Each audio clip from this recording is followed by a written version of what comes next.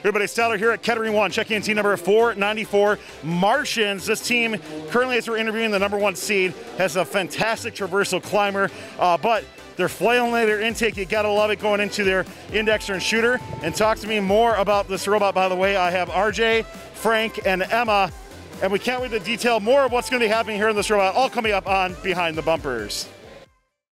Your destination for first content, updates, and gaming. Welcome to the fun. First Updates Now is supported by Kettering University. Did you know that over 30% of the student population at Kettering University was in high school robotics? These same students have received a portion of over $7 million from robotics scholarships from Kettering University. See why so many in first chose to go to Kettering University at kettering.edu. Competition season is here. Head on over to thebluelions.com to catch all the events each week. Don't forget to submit your clips of the week to discord.gg/firstupdatesnow. Vote in the FRC Top 25 and play in our free fantasy pick'em. Catch fun shows live on Mondays and Tuesdays at twitch.tv/firstupdatesnow. So Frank, starting on this route, we're going to talk about the flailinator, as your team calls it. So talk to me about what went into the design and process, and kind of what made you choose this type of material for your intake as well. Okay, so for the type of material, we chose this because it's very grippy, and we thought that the more grip we could get on the ball, the faster it would intake. And moving along here to these wheels, the sole purpose of this is to make sure it feeds properly into our little conveyor belt system, because what would be happening is the ball would be getting stuck in this system behind here and on the bumper. So we had that. We have this. This is pretty simple. It's adjustable. This allowed us to be able to tighten it. We have some support so it doesn't shake around.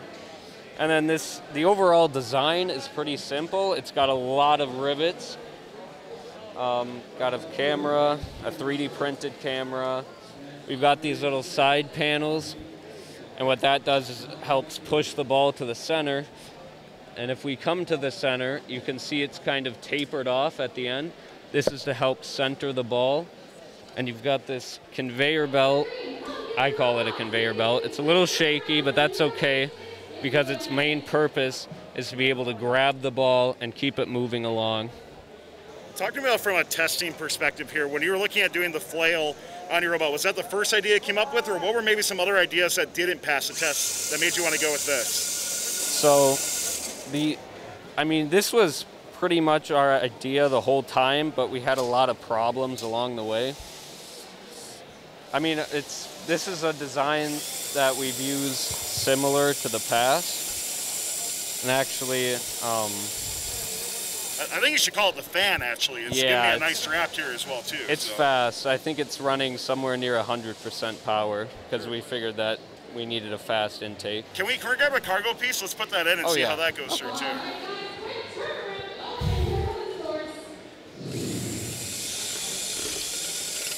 So as you can see, it just rockets straight to the back. And from there, we'll have the ability to shoot it, but we'll get back to that later. So, you've got simple motors. So we use Falcons for things that we need to control the power of. These kind of just run at full blast, these normal motors. Well, let's head into that shooter next. And RJ, talk to me a little bit more about some of the design for that. Now, I'm very interested to hear, you all have a low shooter going into the high hub, right? Were you concerned about like blocking or anything like that, like robots getting in the way or anything? A little bit we were, but it shoots really fast, so there's not much time for another robot to get in the way of it. It took a lot of time and a lot of practice to get the angles and the arch right for it to go into the high goal. And we recently just added this piece right here. This negates the backspin on the ball, so it's more like a knuckleball going in. We also had a lot of issue with it getting stuck in certain places, so that's why this roller's here to help push the ball along. There's also a strip of Flexan along the bottom, zip tied down to these churros to keep the ball from getting stuck in any other unwanted places. These two wheels here are the main shooter to shoot the balls, and this thing goes really, really fast. We also took a little bit of time to think about the compression to see how the ball would spring out. So that's another reason that we have the the way it is. Your robot has been very accurate with the shooting, yet you don't have a turret, you don't have a swerve drive or anything like that. So what is really attributed to such the accuracy and also how quick you're able to shoot as well too? Well, I think practice is a big help, and this camera right here helps us line up extremely quickly. Well, as we start to wrap up on your robot here, Emma, talk to me a little bit about the climber that you have here. It has been rock solid. It has really been attributed to your #1 seed here so far as we're recording this. Talk to me about what's gone into the monkey bar climb. And I know we got a little extra piece we can show as well too with it. Yeah, so none of this is the first design, especially the latches.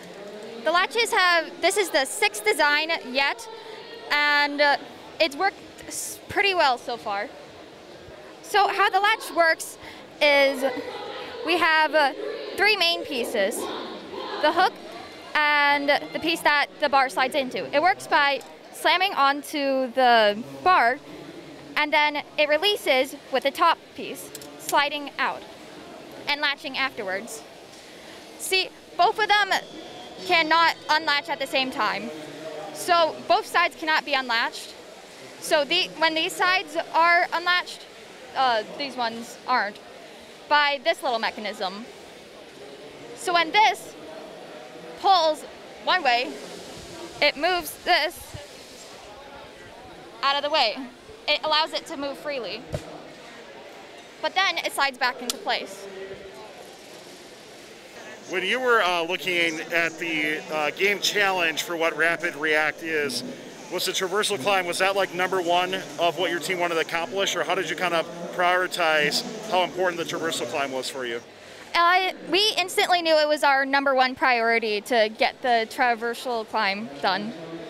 Well, 494 Martians, your team's been looking fantastic. Thanks a lot for taking the time to tell us about your robot here. Hopefully, keeping with that #1 seed as we record this, we hope to see a championship coming from you here. But regardless, good luck the rest of the competition season. Thanks for taking the time.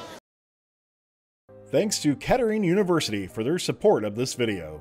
If you want to continue enjoying the excitement of robotics, come check out what's going on at Kettering University, including their Combat BattleBots team and First Center. Turn your robotics experience into a professional career. Be sure to apply to Kettering beginning in August of 2022. Go to kettering.edu/apply to learn more.